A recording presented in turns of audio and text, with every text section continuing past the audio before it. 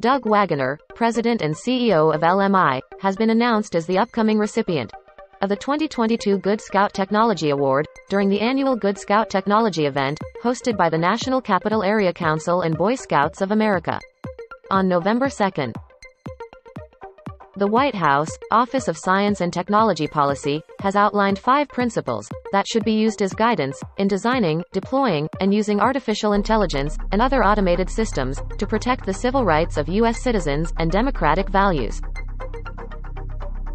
Aaron Weis, the Chief Information Officer of the Department of the Navy, has signed a design concept outlining an integrated framework to achieve digital modernization goals across the U.S. Navy and Marine Corps.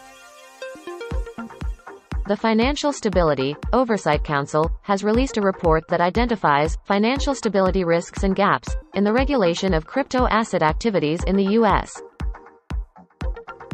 A division of the U.S. Marine Corps has awarded ManTech a $115 million contract to conduct and advise on technical improvements for USMC intelligence systems.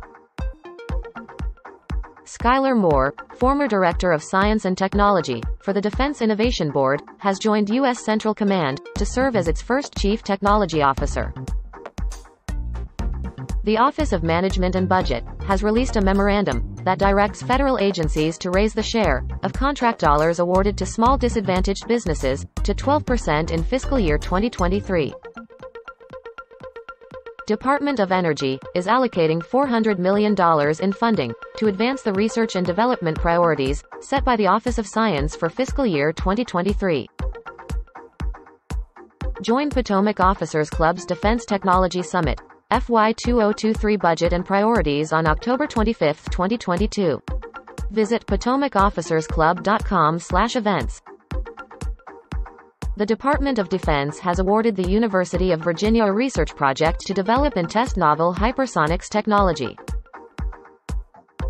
The U.S. Air Force has posted a request for information notice to explore potential vendors that can provide and maintain an aerial target as a service.